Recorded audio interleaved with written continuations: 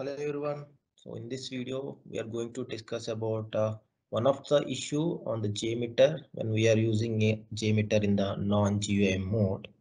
So when we use Jmeter in non-GUI mode, you may get an issue saying that Jmeter is not recognized as internal or external command.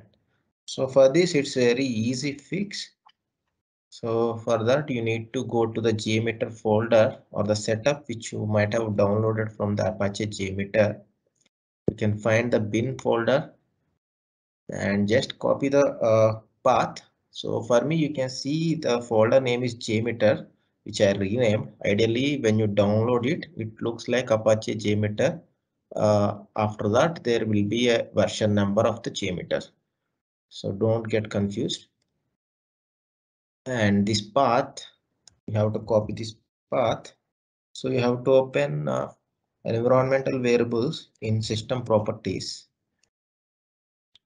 So you can see the environment variables button. Click on that.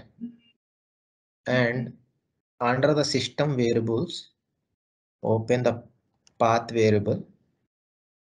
Click on edit and click on new button and just paste the path we have just copied to the bin folder of Jmeter.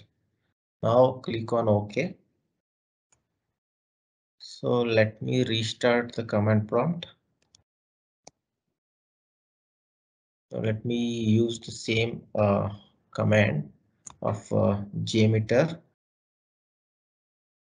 So we can see now there is no issue. In fact, it has run successfully, and you can also see the summary report.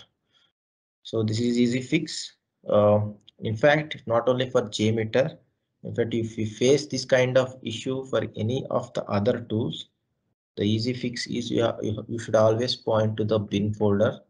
So you have to copy the path to bin folder and paste it in the environmental variables or against the path variable of the environmental variables. Thank you. If you like this video, please give me a thumbs up and please do subscribe for more videos.